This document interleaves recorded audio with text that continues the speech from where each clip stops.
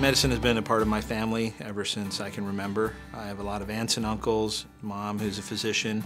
My name is Satish Vayuvegula. I'm a regional medical director and a network physician with Vein Clinics of America. I was an ER physician for a few years when I decided to make the transition over to Vein Clinics of America.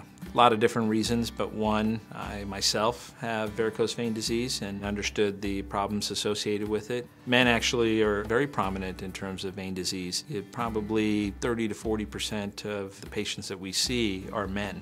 The thing that I truly enjoy about vein disease is once we treat a patient, we get to watch their progress throughout the treatment phase, and then we get to see the final result, and we get to see the outcome, which is something that I never had before. It goes from anywhere from people that are just happy to be able to wear shorts in the summer to recently we've had a patient who, because of the change in the way her legs feel, has started to exercise more and has already lost 40 pounds in the last 3 months. To hear that is just very rewarding.